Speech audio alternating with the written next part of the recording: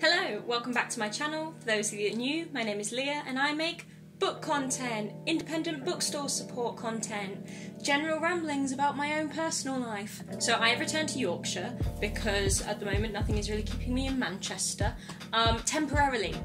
I phrase that as if I've just run away from all my problems, when everyone knows if I was going to run away from all my problems, I would be in Seattle right now, because in my head, when something goes majorly wrong, that's where I need to be.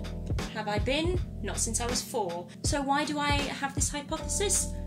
Couldn't tell you. I thought while I was at home it might be fun to have a little peruse, a little snoop around what baby Leah used to get up to.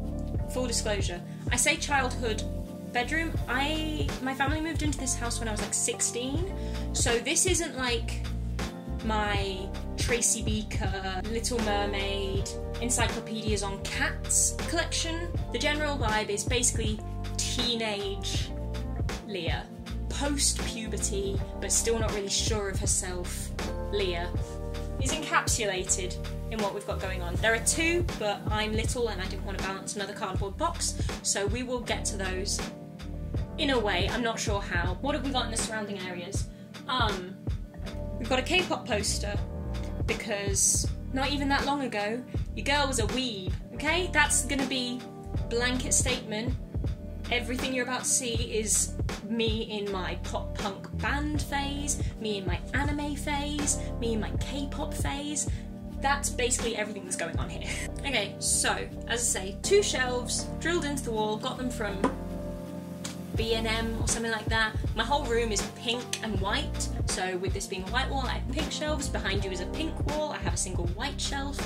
This shelf in reality doesn't even have that many books, funnily enough all the books are up there. What I do have is general crap though, and who doesn't want to root around people's general crap? So we do have some books. These are books that I've taken from my uncle's house and I need to take back to Manchester at some point. Probably not going to do that because in the couple of weeks while I've been at home, I have visited independent bookstores, aka the only place where I'm currently permitted to buy books, and I bought books. So, don't know when these are going to make it back to Manchester, not anytime soon. Okay, then I also underneath here have DVDs. They include Pushing Daisies, which is one of my favourite shows of all time. If you've never seen Pushing Daisies, it once got described as Disney for adults.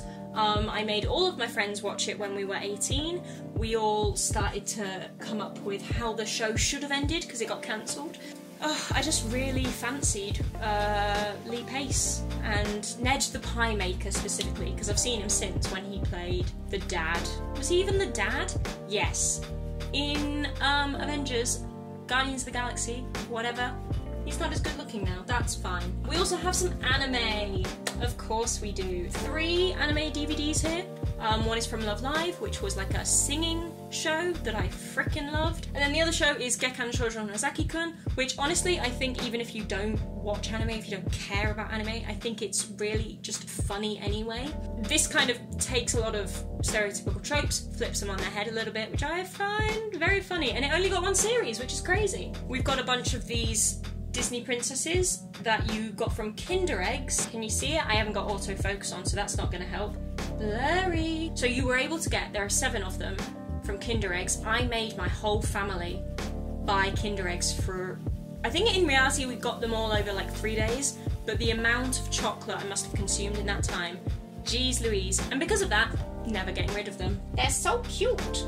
I've got this little keyring, which is Sailor Moon themed, and this, along with Mudkip, used to hang from my car back when I had a car here, because if you live in a place where a bus only runs once an hour and costs you £10 for a single, you learn to drive pretty quickly. Mudkip was my first ever starter Pokemon on Emerald. I love the little bibby, and they will always be my favourite.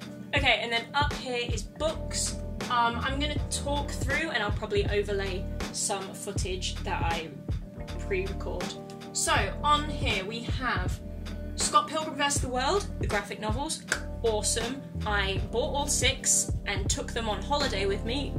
Graphic novels take like no time to read, so obviously I finished those in like 2 days, but they were so much fun. Scott Pilgrim's one of my favourite movies of all time. It's one of those lovely like comfort things, so never gonna get rid of those. Glad I've still got those from when I was younger. a little Gerard Way in his Danger Days outfit. It was like a cardboard thing you got in Kerrang magazine, because I used to subscribe to Kerrang magazine because I was really into pop punk and punk music and trying to be a cool little kid. So he hangs out, never getting rid of him. We've got some more anime figures. These ones are from Cardcaptor Sakura. We've got a little Statue of Liberty. We also have one of the awards. So, how nerd... Everyone says, oh, I was a bit of a nerd when I'm growing up. How nerdy were you, kids? Back in 2017 to 2018, I, a white girl, was elected as chair of the K-pop society at my university. Yep, there's a lot of issues with it, but honestly, my biggest thing was reforming it, because the whole thing was run so poorly in the first year by white people that they were this close to disbanding. So me and some of my friends, two of whom were actually of Asian descent and therefore could offer guidance on anything that they wanted to deem a cultural activity. Trust me, I didn't touch that with a barge pole. And we won Most Improved Society, and that will probably be my greatest achievement. People recognised my love of socialising and being nice to everyone, with my need for organisation and routine, and yeah, to be honest, I will grow up, I will have a family, I will do great things in my life. This will never get thrown out because it will still be my greatest achievement. I have a degree in this household somewhere. Now we get on to the shit you really care about, the books. What sort of stuff did Leah read when she was a kid? Again, 16 to 19. So obviously every prick and their aunt had a John Green book or two on their shelves. If you were my age back in bloody 2010 onwards. How old was I in 2010? How old am I now? 13. So if you were like 15 around 2012, then you definitely owned John Green books. Up here I have all of them apart from Abundance of Catherines and Paper Town, so in reality I have 3 of them, because those ones sucked, but this one was my favourite. This one I thought was so good, and I don't think people like it very much, but oh my god, I loved it so much. The dual character storyline, where each author wrote the different will. I thought it was so clever at the time. I just thought it was great. And David Leatherton writing one of the wills being gay, with John Green writing the other one being straight. Just, it dealt with a lot, you know? It allowed actually diverse characters. Not that John Green has the tendency to write a lot of very similar characters, or did. I haven't read Turtles All the Way Down. I hear it's very good, but he did get a bit of a reputation for making some strange manic pixie dream girl, oh no wait, don't do that storyline. So it was cool to have another author intercepting that a little bit. We've got The Summer I Turned Pretty by Jenny Han. I have the trilogy up here. Everyone knows Jenny Han from To All the Boys I Loved Before, or something like that. The Netflix thing that was also a book. I haven't seen it, I haven't read it. All I knew of Jenny Han was The Summer I Turned Pretty. I don't know how well it comes across. I have read this book so many times. Oh my goodness, I used to just devour it. It's not dumb, it was fun to read, and I don't regret a second of it. One girl, 2 boys, and the summer that changed everything. So this one is about Isabel, Belly, who, they return to this summer house every summer, and this year the boys realise she's grown up. She's not just like a flat-chested little tyke that is here to, oh, ruin your day, I don't want to play with girls. Now they're like, wait, she's fit, and she has a personality and stuff.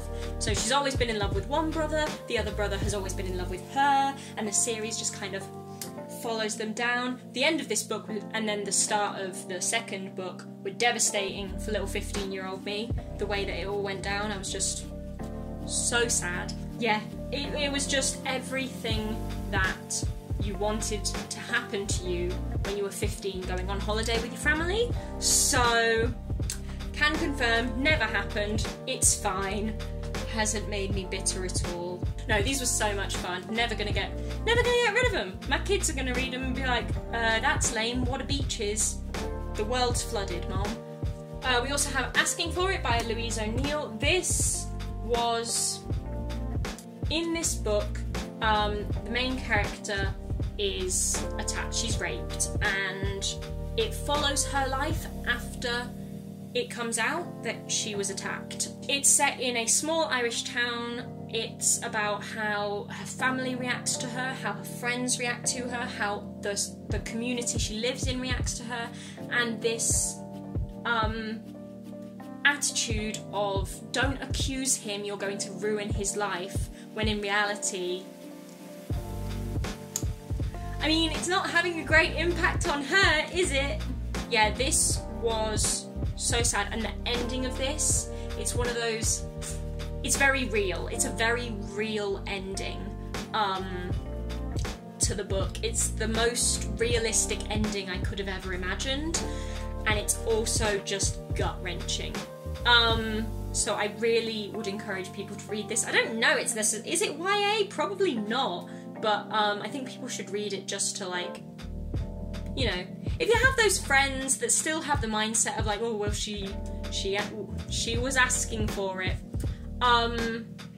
maybe they could have a peruse through this, but it was hard, and it's one of those, you know, that whole line about how like everyone knows at least one person who's been through that, and you kind of, yeah, I don't know, massive trigger warnings on this, but it was a very well done book, is what I'll say. And to end on a slightly higher energy note, I guess, not a positive one, don't get tricked. On this shelf I have In the Miso Soup by Ru Murakami. This is another one I'm going to give away. If you see this video and you want it, let me know. If not, it's going in a charity shop. I have heard he does a really good book called Koi Mocha Babies. This one sucked eggs. I don't get it. Okay, so it's meant to be like a murder mystery set in Tokyo, but in the first like 10-15 pages, you know who did it? I'll read the blurb, okay.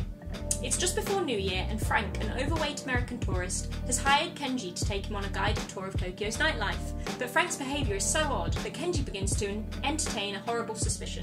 His client may in fact have murderous desires. Although Kenji is far from innocent himself, he unwillingly descends with Frank into an inferno of evil from which only his 16-year-old girlfriend, Jun, can possibly save him. So you're like, ooh, are you like, you're walking around like, trying to figure out if he's the murderer? Is the murderer like bringing Kenji like into crime? Not really. It's literally just him walking around being like, here's a sight, here's a sound, you murdered people, cool. Like, I don't understand. I thought it was so just pointless as a book. It's a waste of time, in my opinion. If you're going to read Ru Murakami, read literally anything else, because this one was so naff, I just can't comprehend it. And there we have it. Those are my childhood bookshelves. Do we feel closer? Do you think you know more about me? Do I need to maybe clear out some of my crap? Let's not answer that one. Thank you so much for watching. I hope everyone is staying safe, staying lovely, being nice to everyone around you. I'm recording this video quite a bit in advance, so I don't know what the guidelines are anymore.